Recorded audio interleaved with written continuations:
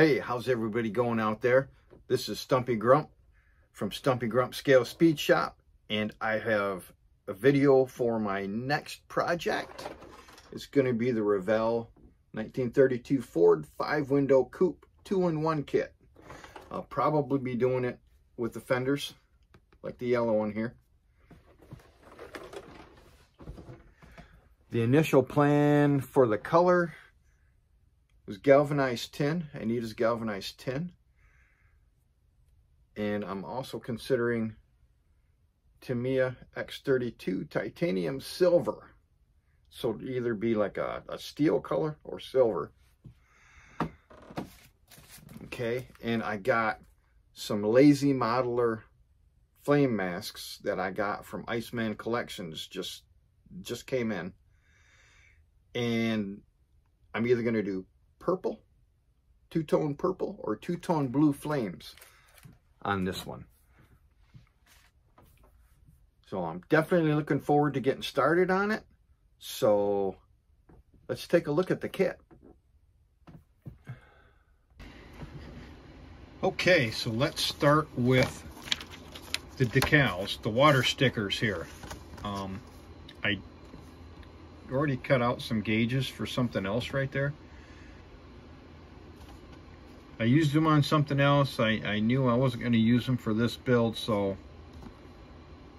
I popped them off. I took them off. They're just like a white, like these, 3 of them.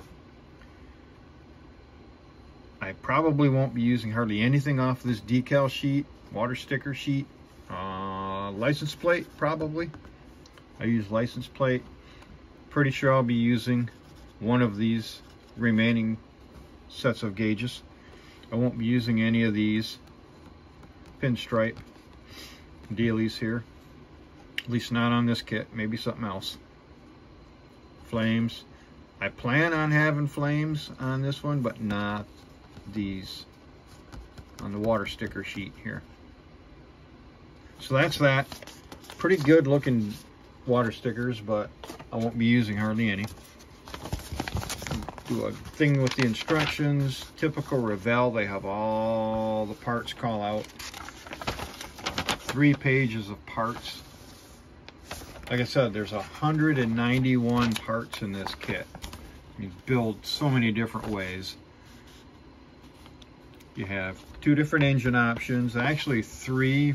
This is the same engine, you just have a different induction system. You want the fuel injection for the Ford, or if you just want the carbureted, air cleanered version. Either way. But all through the instructions, there's different ways to build these things, as the highboy, as the coupe. Mix and match, do it any way you want. It shows you all the wheels and tires you can do, the different suspensions, and all that. And you said different, all sorts of different things. Highboy, coupe. The interior, pretty much the same, except for the dash. You have a dash choice. Steering wheel choice. A couple of different sets of windshields. Firewalls, 2 different firewalls. Radiator. With or without the fenders.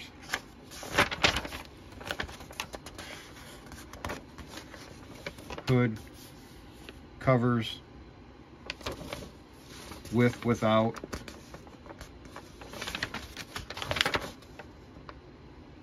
And everything else. Sorry if I blew through there too quickly, but most of you guys aren't interested in the instruction sheet. And water sticker call out if you want to use them. I'm not.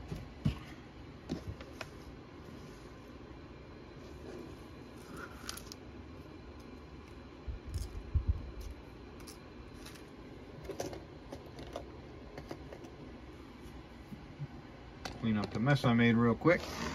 We'll go to the tires.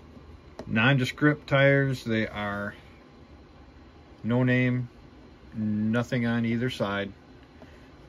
Generic tread. I probably, actually, I know I'm not going to be using these. I'll figure something else out, but I'm not going to be using these tires.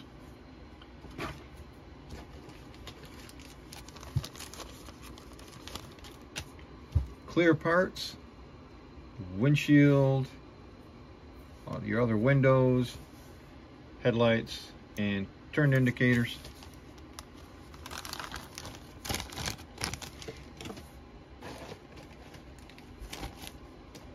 Now we're going to go to the chrome parts. A ton of chrome parts on this, just a ton of them. Torque thrusts, 5-spoke wheels here. I will most likely be using those, just not the tires. And the cool thing with these, you can see valve stems molded right into them. How cool is that? I did not expect that. These are your headlight bezels and your turn signal bezels. You got your bumpers, windshield frame, gauge plate there.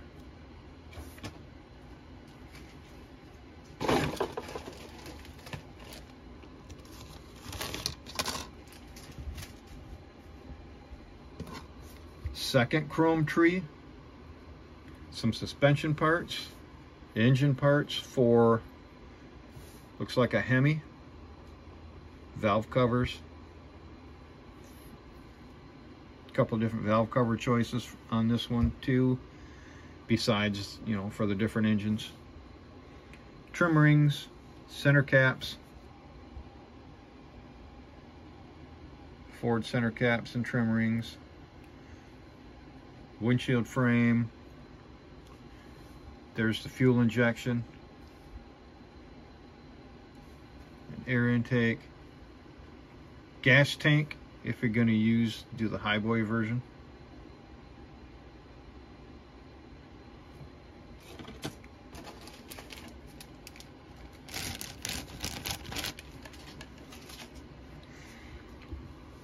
And yes, a third chrome tree. Radiator, engine parts, alternator, more suspension parts. A lot of these are probably going to be stripped because I don't want them chrome. I'll just paint them. Another set of valve covers, like I said. More suspension parts. 2-piece carburetor. Not sure if I'll use that, but it's definitely going to get stripped if I do. More suspension parts, disc brakes, air cleaner, transmission pan, headers. Pretty sure I'll be using these headers, but once again, not going to be chrome, so they're going to be stripped. So 3 chrome trees, like I said, tons of chrome parts. And we'll go to the engine. This will be the Hemi engine. Engine halves, oil pan, water pump, belts and pulleys, heads, intake. Not sure if that's the Hemi intake or not, but it's an intake. Dashboard, one of 2 dashboards. Here's some hoses. Pretty sure that's an oil filter.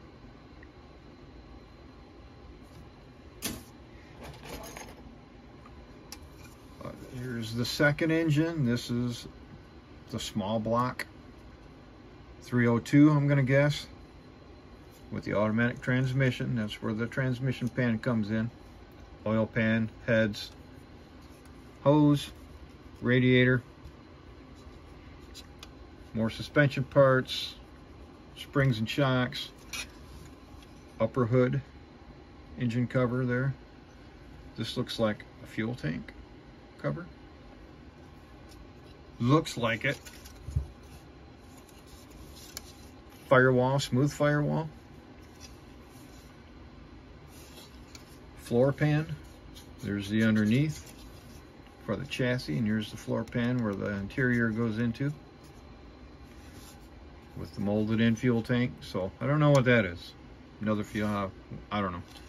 Goes underneath. Yeah, it's gonna go there. It's gonna go there.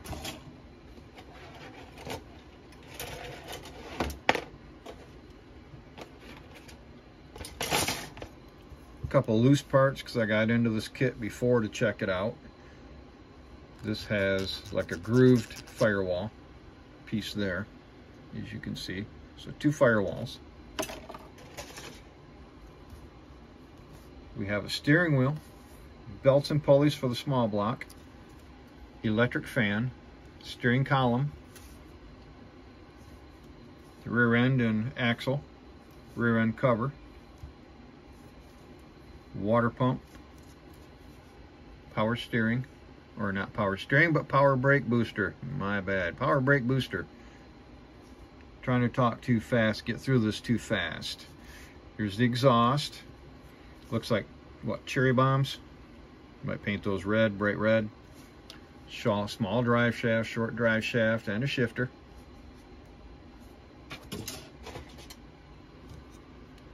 Engine cover and the trunks. These are louvered ones. Really cool looking. I might use these, the louvered ones. I'm not 100% sure.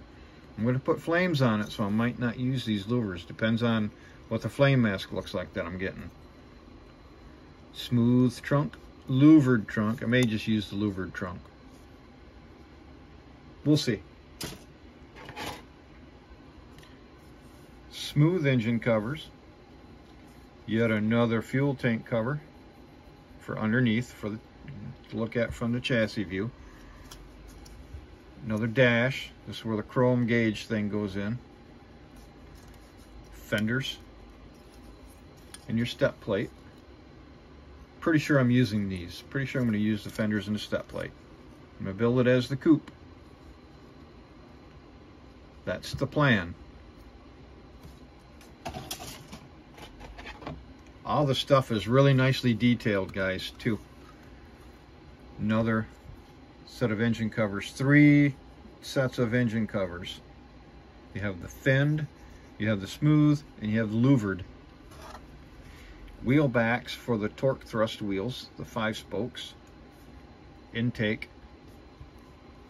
Some bumper covers, bumper parts here.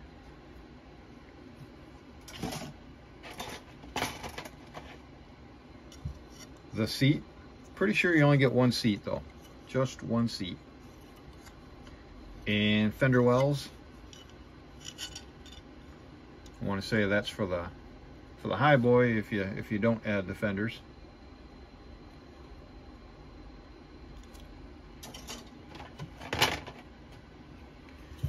And we have the interior parts. Here's the interior tub, basically, the floor pan. It's got some texture to it. I will probably add some embossing powder, as usual, over the texture. These are your door panels. Pretty nice. You can easily tape those off to two-tone them if you want. The other steering wheel. And there's the radiator piece. Lots and lots of pieces to this one. And looks like 2 sets of tail lights. 2 different shapes of tail lights here. Decide which ones you're going to use.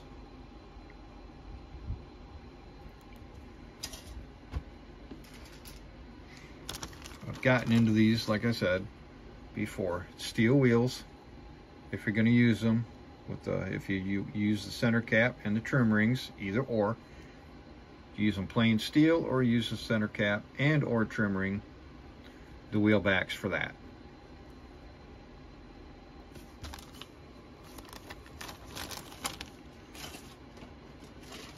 I think that's it, other than the body, little body here.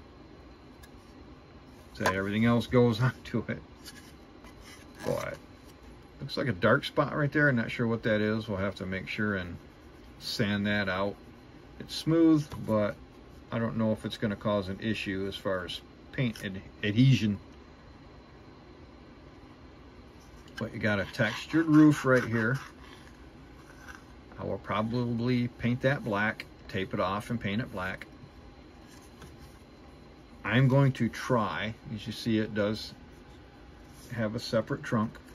I am going to try to, my second attempt, my first one was mostly successful. Make hood hinges and have an opening trunk. So I'm going to try that once again and see if I can do it. And where your firewall goes. I will be deepening the panel lines, of course. I do that on pretty much everything I build. Deepen the panel lines. Doesn't take much time or effort. But hardly any flash on this. Hardly any cleanup at all. So that'll be a breeze. Looking forward to that. But I have an idea. I'm getting a flame mask, a lazy modeler flame mask for the 32 Ford from Iceman Collections. It'll be here in a couple days. And I plan on using that on this. I believe it covers the fenders and the side here. Maybe even the trunk, we'll see. But if I use the louvered trunk, I might not use it. And then the engine cover too. So I'm going to take a look at the flame mask, figure out how I want the flames, and decide what I'm going to use for the engine cover and the trunk. But my plan at the moment is Anita's galvanized tin, kind of a lighter gunmetal color, a steel gunmetal type color. And I'm going to do multicolor flames on it. At the moment I'm thinking either purple or blue multicolored flames. And once again, the top here will be black. So I'll figure out more on the paint job when I see the flame mask. It gets here and I kind of map it out a little bit to see how I'm going to do it. But I'm looking forward to it. Looks like an awesome kit. A lot of fun it looks like. So hopefully you guys will follow me along the way and check out my progress videos and how I do things. I'll probably show you how I do the flames. I'll try to show you how I do the trunk hinge here if I'm successful with it, and everything else. So hopefully you're interested and you stay tuned and check out the channel. I appreciate all the views, all the likes, and all the comments. Makes me feel real good that you guys get some useful information out of me. I do what I can. I certainly do what I can. But that's that. Looking forward to getting started on it. Thanks for watching Stumpy Grump's Scale Speed Shop YouTube channel. Please like and subscribe, and I'll catch you later.